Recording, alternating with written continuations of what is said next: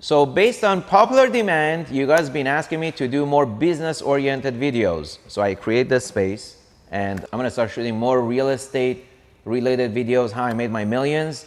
And today I wanna tell you guys an example of how to leverage a property at the right time, on the right property, and make millions with much smaller capital. So this property we're gonna talk about is called Shops at the Home Depot, a small little retail center in Lake Forest, California. This property was bank owned, 80% vacant. There was only one tenant occupying 20%. I was able to buy it for $2.75 million, substantially below market value because it was distressed and it was bank owned. And I was able to convince a hard money lender to loan me $2.4 million, which is about 85% loan to value, very high leverage. And I was able to defer the payments for 2 years because I knew it's going to take me 2 to 3 years to lease it up. And this was in March 2013. So we were still dealing with recovery from the Great Recession. So everybody was nervous and I saw that as an opportunity. The property was fully stabilized, that means fully leased within 3 years. In mid 2016, a little over 3 years, I was able to refinance and pull out $5 million loan from that property. I owed about $3 million with all the deferred interest that was piling up on the hard money loan. So I ended up owing about $2.9 million to the lender. So they made a handsome profit. They made about 500 grand. And I didn't have to pay any loan payments for 2 years. And the third year I started paying payments, of course. But the best part of the deal is I went in there with about $500,000 out of my pocket to buy the property. I put another $200,000 in for leasing commissions and tenant improvements. So I'm in it for 700 grand cash. And I was able to pull out $2 million on a cash out refinance just 3 years later. And that means I got all my money back and then some. And now I'm playing with the bank's money, right? Just like casino. So I'm in it for a little over $3 million. That's $2.75 million plus my $200,000 I put in for rehab, plus some loan fees. And I was able to sell it for $9.2 million. That net me over $6 million profit on a $700,000 investment. In just 4 years, I was able to take $700,000 and make it into $6 million. And the best part of this transaction was I didn't have to pay any capital gains tax because I did a 1031 exchange and I was able to deploy that cash into another value add and just repeat the same process. Now let me show you the magic of leveraging when it comes to increasing your cash flow on a property. Let's say you got $500,000 to invest. You got many options, right? One option is to just buy a smaller property, all cash, and don't leverage the property or your purchase. So let's say it's a fourplex and it's throwing off 5% cap rate, which is 5% return. Okay, so we'll put here cap 5%. So $500,000 at 5% cap, it's going to give you $25,000 a year in income. And that's after property tax, insurance, landscaper, utilities, fixing your laundry machines, all of it. Now, that's one option. Or you can buy a bigger property at the same return, 5% cap rate, and let's just say 12 units at 5% for $2 million. That means it's going to give you, if you buy this cash, it'll be throwing off $100,000 a year in net income. So we'll put here net income. Now, if you put $500,000 cash and you borrow $1.5 million loan, and loans are about 3% on multifamily. Lenders are very aggressive because they love it. It's a very low, it's the lowest asset class in real estate as a collateral, so they love it. So let's say 3% loan. So you're basically going to pay $45,000 a year for your loan payment. 3% of 1.5, $45,000. And what you have here is $45,000 minus $100,000 income. It's going to leave you $55,000 net income after your loan payments. Now you see how leveraging a deal, you can substantially increase your rate of return on your cash. So 55,000 divided by your cash of 500,000 invested is over 10%. I think it's 11% and then some. So 11% cash on cash, leveraging a deal, versus 5%, which is 5%. You're not leveraging it. So you're making 5%, which is $25,000. 5% of 500,000 is 25,000. So here you can make $25,000 a year on your investment or 55,000 a year. Which one do you like better? Of course, 55,000 a year.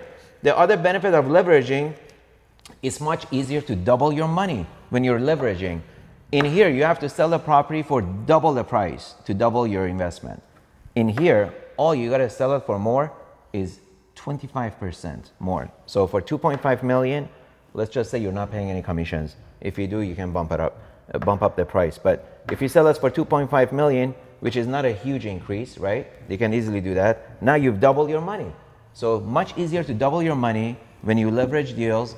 It gives you extra cash flow as long as your cost of money is less than the rate of the property, cap rate. So make sure it's not reversed. If the property is throwing up 3% return and you're borrowing at 5%, it's the exact reverse effect. You'll be paying the bank for buying that real estate. So that's a major no-no. And now, how do you sell this for more?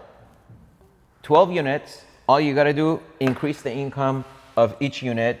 So to do that, you do some minor improvements to the property, maybe some landscape, exterior paint, change out the exterior light fixtures, or maybe just change the interior carpet for the tenants, remodel their kitchen, what have you. That's a little bit more costly, but I usually like to start with the minor exterior improvements because it's not as costly. But when you do improvements, it's expected for tenant to pay more, right? You're putting money into the property, and especially if their rents are below market. And that's the other thing. I never buy a property that the rents are not below market because I want to be able to go and increase the rents, right? So if you're at the market, it's going to be very tough to ink out any more income out of those units. So let's just say you increase the income by $100 a month, and that's $1,200 per month, $14,400 per year.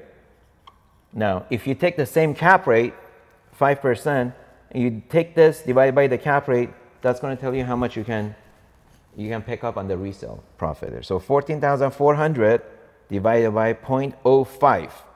So you just picked up $288,000 more on the resale value by just increasing $100 a month per unit. That's easy. Other ways you can also increase value, which I always do on all my properties, aside from increasing the rent, another way you can add more net income is by reducing its expenses. So let's say I have a gardener that's charging me $300 a month. I'll go bid it out to two other gardeners and I get it down to $150. So that's $150 a month times 12. That's $1,800 you just saved. And if you do that by a 5% cap, my calculator again, 1,800 divided by 0.05. You just picked up another $36,000 by just rebidding one vendor. And imagine if you got, pest control, or if you got a property manager, that's a big expense, and you can self-manage it. Property managers normally charge, 4 to 5% of net revenue. So on a property like this, 12 units, let's just use round numbers. If it's $1,500 a month per unit rent you collect times 12, that's $18,000 a month times 12. So it's collecting $216,000 a year gross, all right? So property managers typically charge about 4 to 5%, sometimes 6% because apartments are more management intensive, but let's just use 5%. And that's $10,800 a year. So now, if you go and drop that or you self-manage, now you just picked up another $10,800 more income because you don't have to pay this expense. So if you take that plus the $1,800 we saved from the landscaper, and that's $12,600 a year at a 5 cap, that's another $252,000. Congratulations, increase the rents $100 a month, drop 2 expense items, and now you can double your money really easily in the same market within a few months. So I gave you guys 2 examples of leveraging a deal. Lake Forest property, which was shops at the Home Depot, that obviously is for a really seasoned investor like me to go out there and pick up a property with a 14% interest rate, hard money lender, 80% vacant. But this is where I started. I started buying multifamily homes, increasing rents, doing minor improvements, and then also reducing the expenses, thereby increasing the net income and flipping it. And I probably did about 200 apartments in my early years from 2000 to 2002. And then I got bored with the apartments. You know, I wanted something more challenging, and I love commercial real estate. There's a lot more meat on the bone, just like the Lake Forest property I give you an example of. But I hope you enjoyed this. This is a simple math. Never buy cash a property, always leverage. But make sure it's the right deal, there's enough meat on the bone, and make sure your timing's right. You know, I say 90% is timing. So if you buy in 2007, it'd be very difficult to do this or even this. So make sure your timing's right. You're buying a distressed property that's got some value add component to it. Rents are below market. You need some TLC. And it's so simple. It's so simple to make money. You just got to know what you're doing. So, and that's why I'm here for. So I hope you enjoyed the video. If you want to learn more, follow my mentorship classes. That's the link below. And where I dig into more of these deals and how to find these deals and how to leverage. Leverage is magic if you do it at the right time on the right property and you know what you're doing. I need to figure out my way of building wealth in commercial real estate. Flash forward 28 years later, I'm a landlord. I've been able to amass every car that I dreamed of, over $30 million worth of cars, $33 million mansion at Pelican Hill.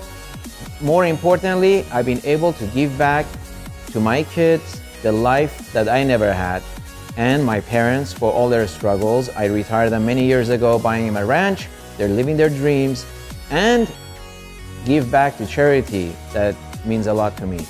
I've recently pledged $1 million to the Autism Center at Chalk Foundation.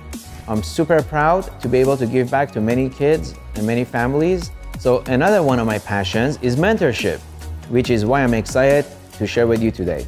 A lot of my success has been through trial and errors. Over the past 28 years, had I had a mentor early on, I would have saved a lot of money and lots of time and avoid a lot of pitfalls. So lucky for you, I'm giving you the opportunity to be mentored by me. I created something I wish I had when I got started. We call it Manny Khoshbin's Millionaire